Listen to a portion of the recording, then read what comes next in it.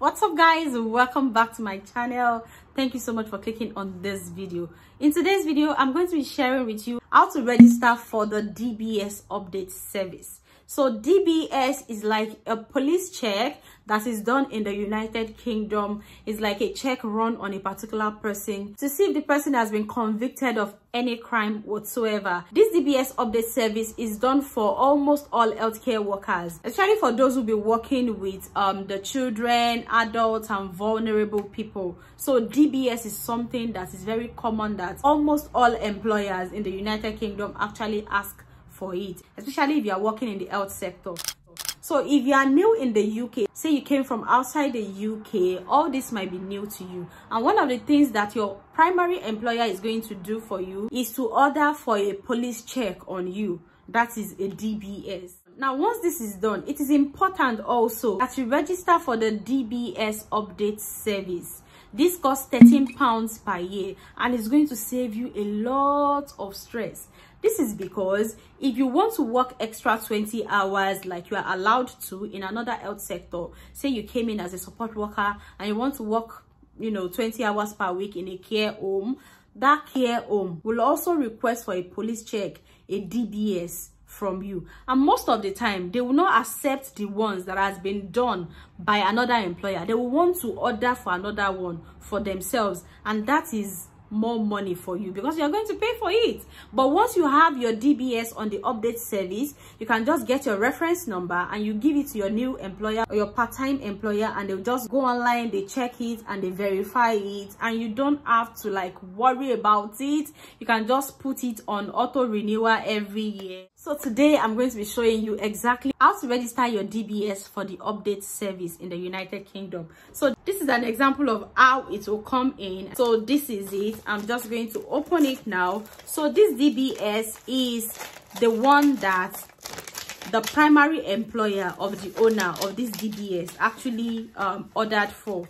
So now that we have this is what it looks like. I'm going to be putting it on the screen for you to see exactly what it looks like.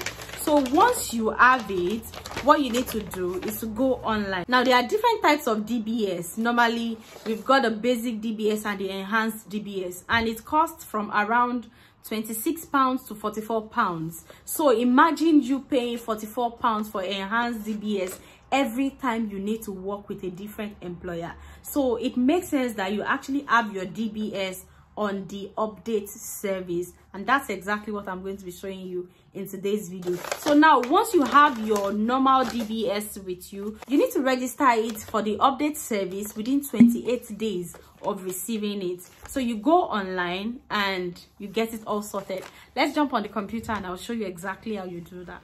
So on your web browser, you type in DBS update service and you click on the first one, which is from www.gov.uk. That is the only acceptable website. Once you are on this website, you will see that there are different links of how to request for a new DBS check. So if your employer says that you should do it yourself, or you just want to do it yourself, you can actually use this link to request for a new DBS for yourself. So now that you have your DBS with you, you need to register for the update service. So you click on that. They explain further how much it costs per year, and you can read further on it on the website. But right now I'm going to click on register for the update service. Now it will bring you to this page where you'll be able to subscribe. It's a yearly service unless you like cancel it. So you'll be able to put in your surname, your gender, your date of birth, your email address and your mobile number if you want. So basically, like I said, the importance of this is that organizations can actually check for your DBS status without you paying for a new DBS every time you need to work with another employer. So you fill in all these things and then you move on. So when you are filling this form, by default, they ask you for application reference number. Now, because you did not apply for the DBS by yourself, most probably your employer is going to apply for it for you, so you don't have the application reference number. So you need to click on use my certificate number instead. So as you can see, it has changed, and it is this certificate number that I am going to use for this application. Your certificate number is on your certificate, you know, the paper thing that I showed you at the beginning of this video. So once you proceed, it will give you this notice, you know, processing notice. Read about it, accept their terms and conditions, and then you continue.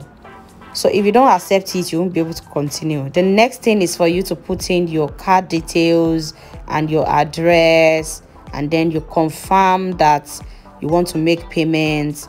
Then your bank is going to like ask you for confirmation.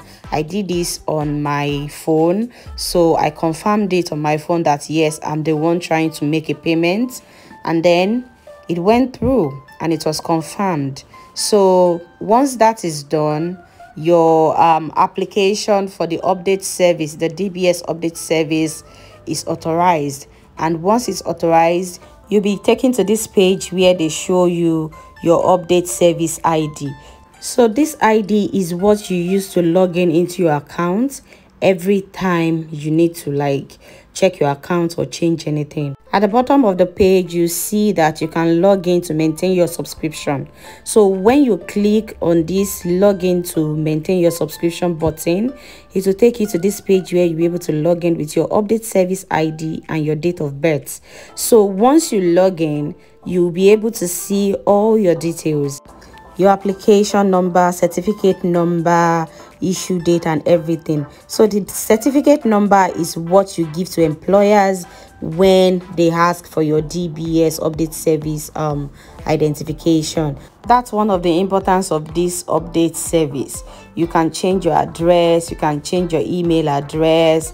I mean, if you are just using the paper one and you want to change your address, you'll have to order another one for £44 or 20 something pounds. But with this, you can actually change your address by yourself online, and employers will be able to see your current address, your current email, and everything that they need to know about you.